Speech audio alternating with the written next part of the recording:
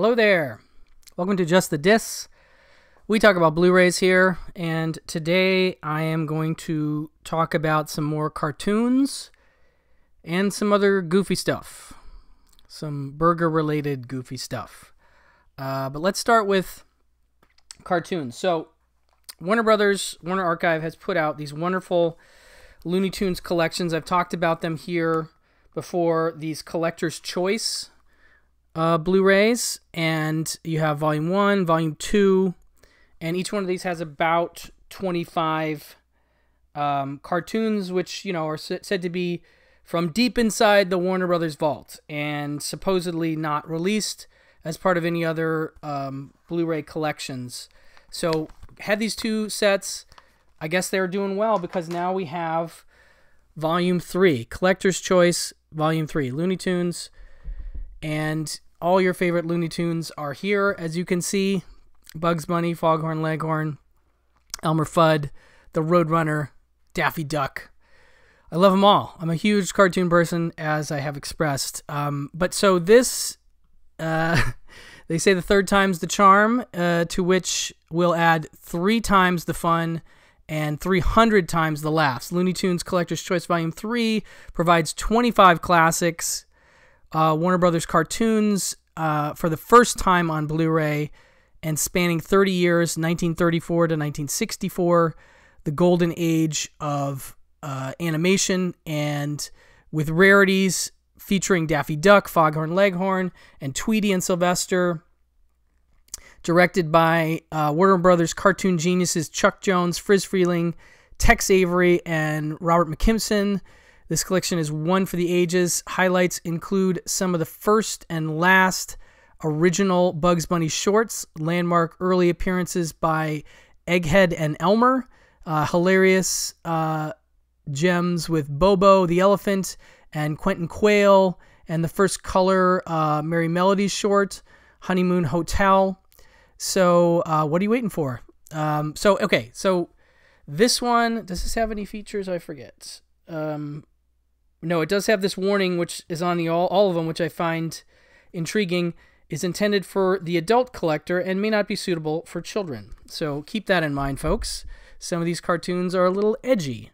But okay, let's go through all the cartoons that are in this set. All right, we'll start at the top. Let me make sure I'm lining this up right. Yes. Okay, so in the order that's on the back, basically, we have one called A Feud There Was from 1938. This is directed by the great Tex Avery. And it's the McCoys and the Weavers are two feuding hillbilly clans. Elmer Fudd, Peacemaker, attempts to end the fighting, but violence and zaniness win out. So that is from 1938, excuse me. Then we have China Jones from 1959. This is directed by Robert Bobby McKimson. Daffy Duck is China Jones, a fortune-seeking Irish private eye working the Far East. He finds a call for help in a Chinese fortune cookie and decides to investigate, acting on a tip displayed on a solo musician's drum. Daffy / Jones goes to a pub owned by Limey Louie to look for clues. Louie is in fact an ex-convict who blames Jones for sending him to jail. And then it kind of goes into like the whole plot. But Porky Pig also appears in this cartoon as Charlie Chung, the plainclothes Chinese detective. Very interesting. Yes. Okay. So, Cinderella Meets Fella. This is from 1938. Also Tex Avery. And it's Cinderella Goes to the Ball, where she meets Prince Charming Egghead. And Egghead is a character. He looks a little bit like Wimpy from the Popeye cartoons, if you remember him. Anyway, that is Cinderella Meets Fella. Dumb Patrol from 1964, directed by Jerry Chiniquy. Biplane battles over France in World War I between Bugs and Baron Yosemite Sam Bon Sham. I do remember this one. I love this sort of World War II. You know, it's very much like the Roadrunner Coyote, you know, in a way, because Sam always ends up getting the crap beat out of him in one way or another. Okay, so Egghead Rides Again from 1937. Also Tex Avery. City dweller Egghead dreams of being a cowboy, but his bouncing around gets him kicked out of his boarding house. He sees an ad for a ranch looking for a cowboy and applies. His tryout included tests of marksmanship and use of a branding iron, but most of it consists of chasing down and roping a troublesome little calf.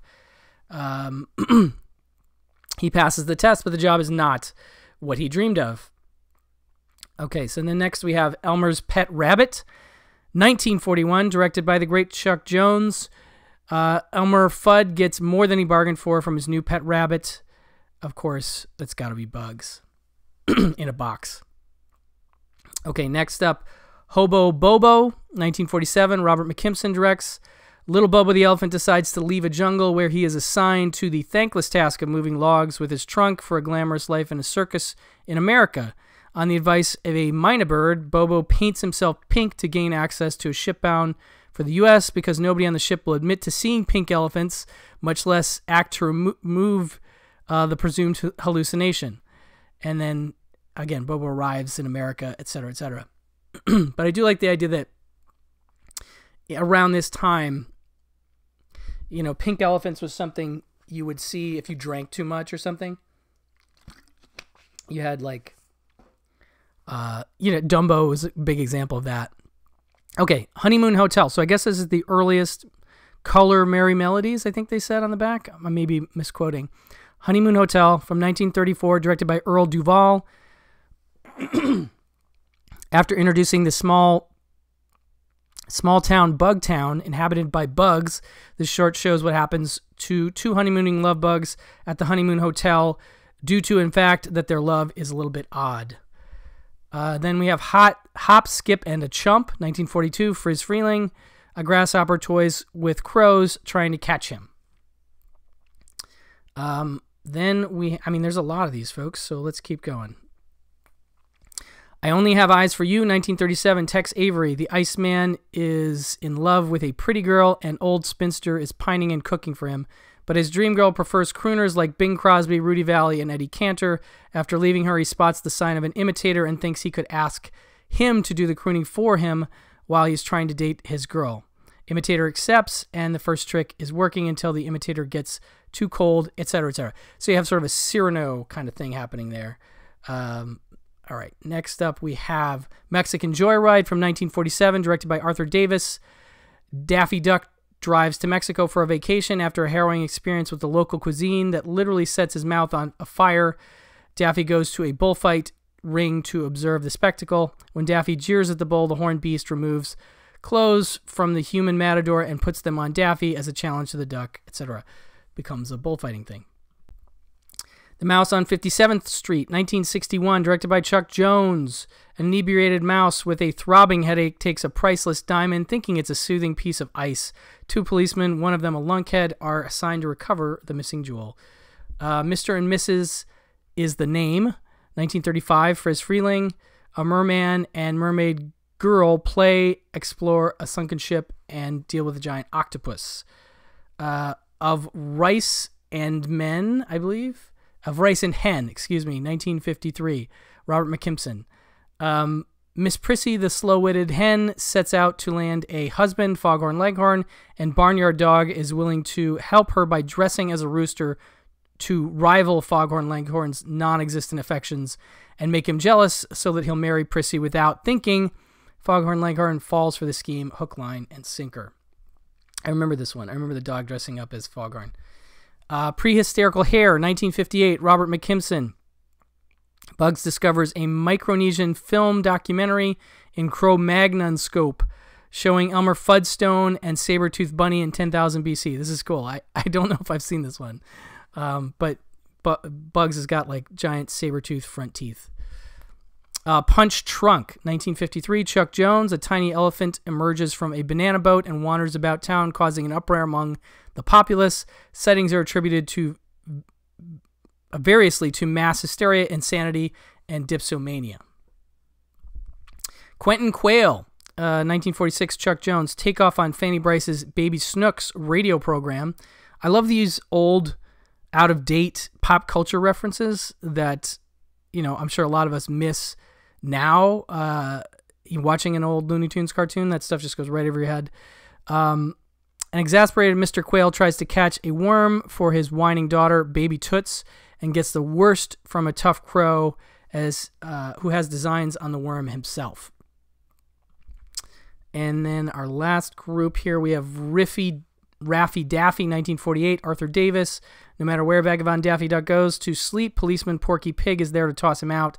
Finally, Porky kicks him out of the city park entirely, and it starts snowing. Daffy decides to take shelter at the closed Macy's department store. When Porky catches him, Porky's the security guard, he's determined to get rid of Daffy once and for all. Saddle Silly, 1941, Chuck Jones, a Pony Express rider's adventures in getting the mail through Indian country. Sheep Ahoy, 1954, Chuck Jones. This is a coyote and sheepdog. After punching in for work, Sam Sheepdog deals with Ralph Wolf's attempts to steal the flock, which this time make use of a giant red balloon, a fake Acme brand rock, and a bicycle-propelled submarine. These are fun, a fun alternative to the Roadrunner Coyote cartoons. A Sheepish Wolf from 1942, Friz Freeling. Sam Sheepdog and Ralph Wolf are both just trying to do what they have to do. This is much earlier cartoon designs of these characters. They look much different than the ones I always remember. There Ought to Be a Law, 1953, Robert McKimson. This documentary-style cartoon tells of the development of the automobile in America and the comical effects of cars, traffic, and road design on various kinds of people. I enjoy these documentary ones, especially if it's, from 1953, so it's the 1953 take on cars and traffic and such. I'm sure some hasn't changed, but Tugboat Granny, 1956, Friz Freeling. Tweety Bird and Granny are at the controls of a tugboat that Sylvester tries to unsuccessfully board. War and Pieces, I believe this is the 1964 Chuck Jones, and it is Roadrunner and Wile E. Coyote. After a failed series of attempts to catch the ever-elusive Roadrunner with a grenade, a bow, a rope, invisible paint, I'm not going to spoil all his stuff here. Wile E. Coyote uses a rocket to chase after the bird. We've seen this. I've seen that scenario a few times, so I don't know if I've seen this one or not, but it sounds familiar. And last, Wet Hair, 1962, Robert McKimson.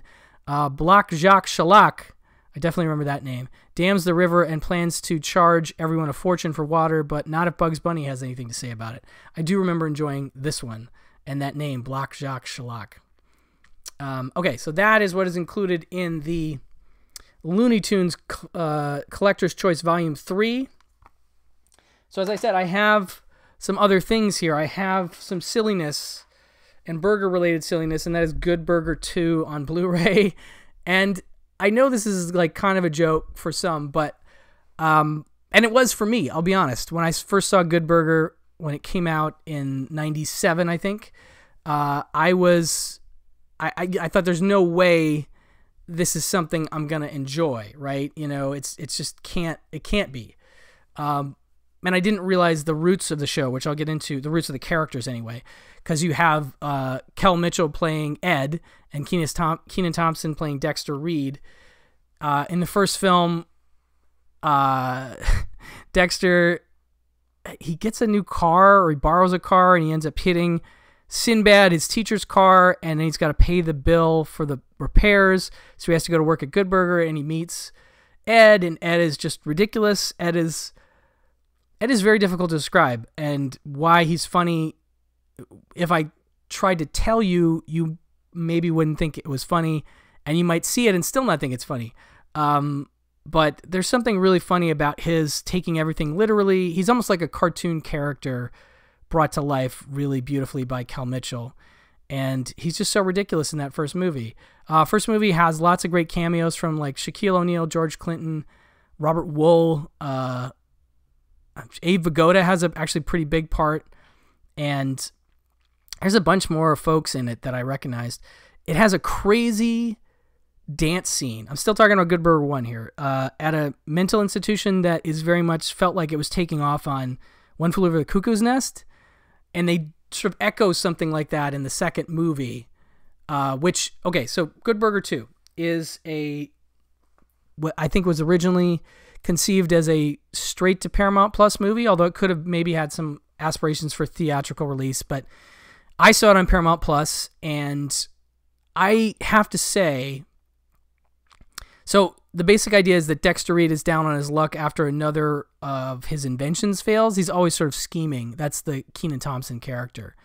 And so he has to go back to Good Burger. Ed welcomes Dex back with open arms, gives him his old job back.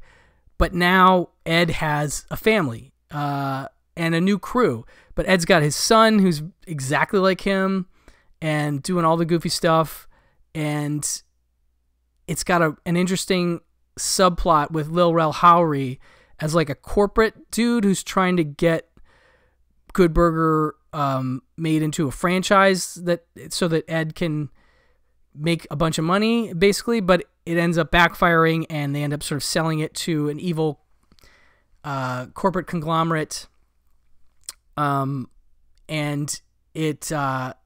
they want to make robot Eds, and it's bizarre. But what I will say about it is it amazingly captures the goofiness and the surreal nature of the comedy that the first film, had. And we're talking like 24 years ago or 23 years. What is it? More than 25 years ago, right? When the first movie comes out. So the idea that you could, and a lot of that has to do with the Kel Mitchell performance. Like, he just is Ed. Like, he just nails that character and is so ridiculous with all his line deliveries and all the silly things that he takes literally. I adore him. I think he's fantastic. And the way that he and Kenan Thompson play off each other is priceless. So anyway, they have to save Good Burger yet again, basically. But like I said, bringing in the kids for Ed and all this other stuff, you're like, oh, is this going to be able to tonally, line up with the first movie? And I really do think it does. I think you can watch them back to back and they feel of a piece in this way that I just think is kind of amazing. If you have nostalgia for this stuff, if you're a kid who grew up with Nickelodeon watching, Kenan and Kel there, then this is definitely something that I think you'll enjoy, right? I didn't know that the show, the 1994 Nickelodeon show All That, with Kenan and Kel, was where the Ed character was born, and I'll get into that a little more in a second here. But I wanted to get this on Blu-ray. I wanted to have a physical copy because it is available digitally, outside of Paramount Plus, so it's not like one of those Apple movies where it's locked into Apple and you cannot get it anywhere else, even if you wanted to pay them money. I get it. You want to have content to draw people in, but I still would love a physical copy of some of those movies. So anyway, it's nice to have a nice physical Blu-ray of Good Burger 2. It comes with some features here that I will go through. It has Home of the Good Bloopers, extended version, 8 minutes and 15 seconds of bloopers. And it is, I'm kind of a sucker for bloopers, just watching people crack up during a take when they know, they're supposed to be being straight-faced is kind of always something that will make me laugh. But seeing Kenan and Kel crack each other up, and especially Kel just keeps losing it during certain takes. And I got to give him credit, because playing this character is as ridiculous as he is, and as straight-faced and dumb as he is, has got to be difficult without laughing sometimes. So it's super fun to watch this blooper reel. I really enjoyed it. And it is sort of recycled throughout some of the rest of these features. There's something called the Comfort Food Classic, and it's 4.5 minutes long, and that's interviews with Kenan Thompson and Kel Mitchell talking about why Good Burger is comfort food, why it's good.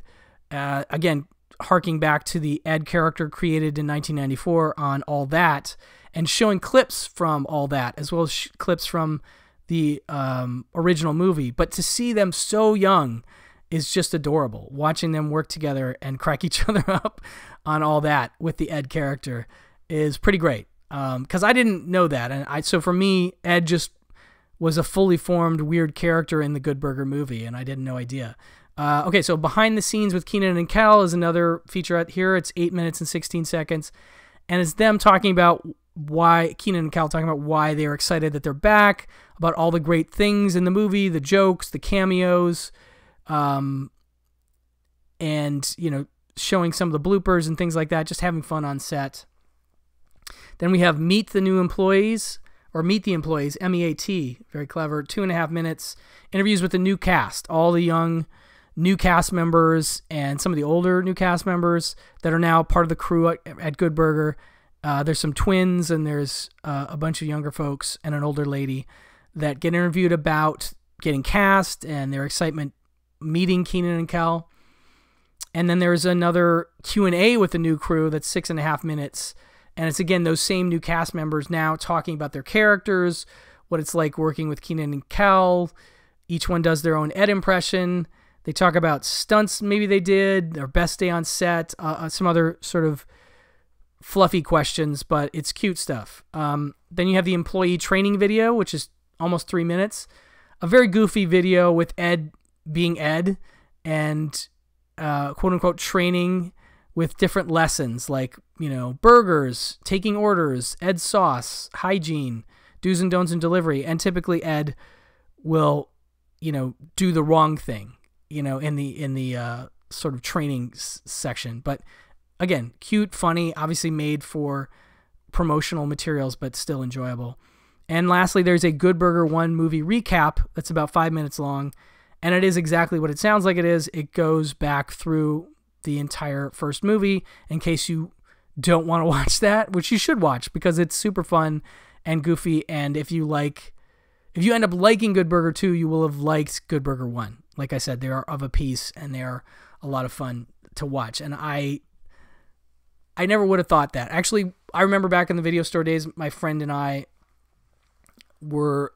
just thought it was kind of a joke. And then he started watching it and doing imitations of Ed. And I was like, what is this? And I finally watched it. I'm like, oh my God, this is ridiculous. This is funny. I can't explain why it's so funny to me, but it works. So I was very excited when Good Burger 2 was announced and very excited now to have this Blu-ray. Anyway, thank you so much for listening and I will talk to you soon. Bye-bye.